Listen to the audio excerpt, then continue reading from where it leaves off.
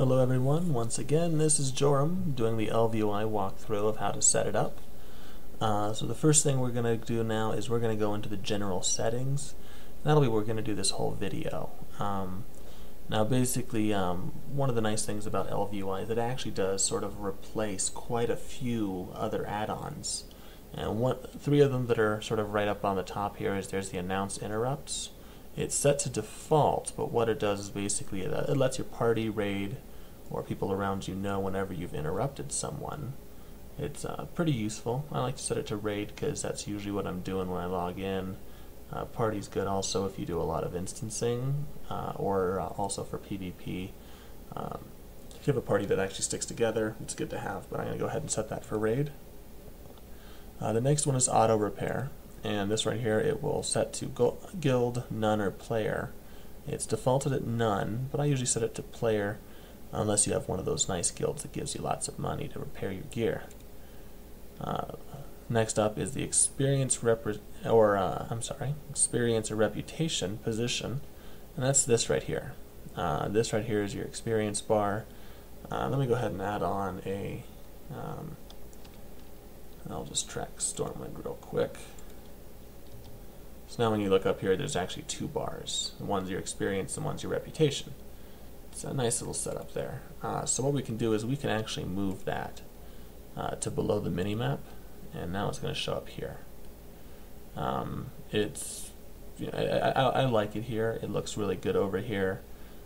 If you have other add-ons that you like to put there, then of course it doesn't work as well, but it is very nice to just set right there.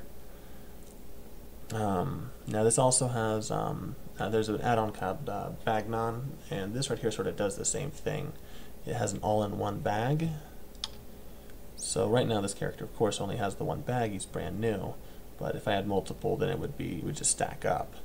If you turn this off, what will happen is the bags will show up in order on this setup. So it'll be the first bag, then it'll be the second, third, fourth, fifth, etc. So I always like to go ahead and leave that on just because the all-in-one works much nicer. It's a lot cleaner. The loot frame is whenever you kill something and you open it up or you go into a chest or whatever you do, that loot frame's that little screen that pops up that you can loot stuff. So if you disable this, then what's going to happen is basically you're going to need to make it so that you have auto loot turned on, and then you'll just, when you go to loot the whatever you're looting, then it'll just automatically get it. The screen won't come up. It's useful if you're farming, but for general use I do like to leave it on. Next up is the loot roll, and that's that loot roll frame that I showed you that was, I'll go ahead and show you the toggle anchors. That's this guy right here. If we turn this off, what will happen, well, I'd have to reload the UI, but what would happen is basically that screen would go away completely and ElvUI would automatically say that you pass. So we want to leave that on. That's important. Next up is the auto scale. Now you'll notice that scale is turned off.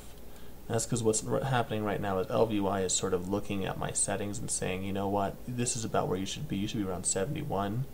And I'm pretty sure this is actually a default setting. So let me go ahead and turn this off just to show you what this looks like. We'll get the loading screen, and this should go away in just a couple seconds here.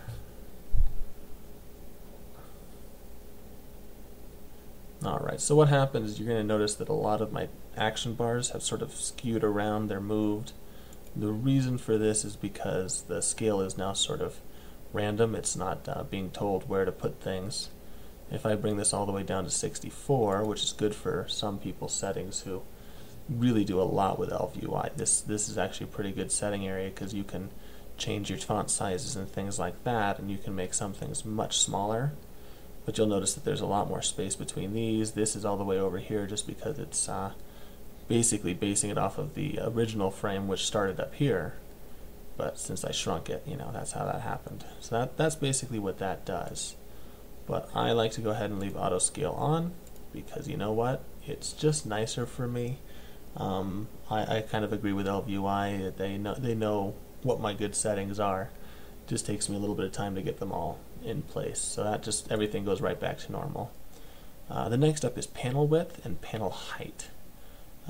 So what's going to happen is this with these two is width and height is going to change these two chat bars right here and here, and what it's going to do is it's going to constrain the text. You'll see it shrinking there on the left. It gets bigger and bigger and bigger. You can actually have them overlap if you wanted to, but that's a bad idea because why would we want that to overlap? Let's go ahead and leave that at 425, and then the panel height, we can adjust that as well. Now I'm just going to go ahead and leave that at the 180 that it was at. Ooh, it doesn't want to go to 180, so all I'm going to do is just type here and hit 180, hit enter, and it just scorches down. Next up is the panel backdrop. Right now we're showing both, which means you can sort of see the black behind here. Now I can go ahead and turn that off, and you'll notice that the text is still here. We can still chat. So that's still there, but the background's gone. And you can show just the left, you can show just the right, and we're going to, of course, we want to leave it on show both, just because they look really nice. You can also set up your own panel texture, which will just sort of create a little texture for the background there. It's a nice little something extra to bring in if you want to have like a Lich King logo or something like that. It does have to be a TGA file format, but yeah. I'm not getting into that. The next bit here is the media.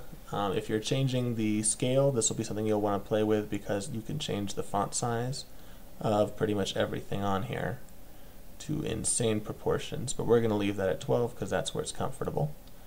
You can also change the default font, so if you wanted it to be Arial narrow, Morpheus, which some people like, and you know, pretty much whatever you want.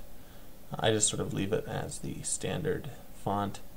The combat font is when you're attacking things. There's a floating text that sort of shows up, and this is the font for that.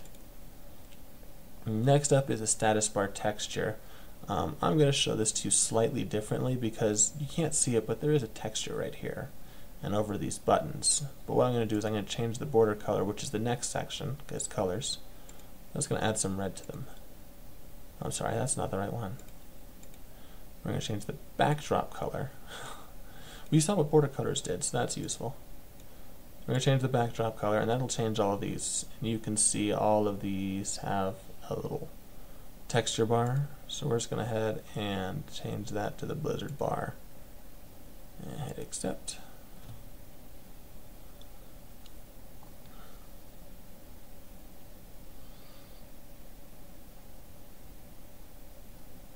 And there you go. It's a slightly different bar.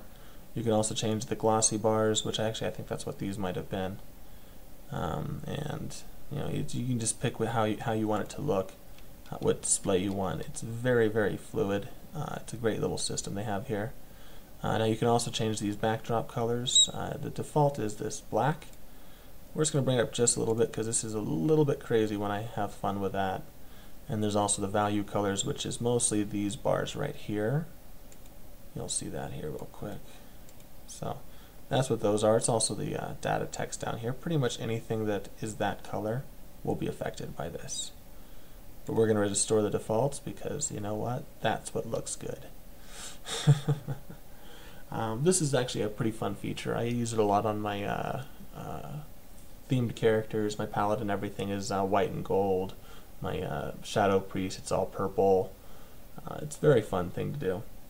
So that was pretty much it for this last episode. We're going to go back to the credits here and thank Tux, Haste, Nightcracker, Omega 1970, and Hydrazine, as well as the testing and the donors who keep ElvUI alive. Once again, this is Joram, signing off.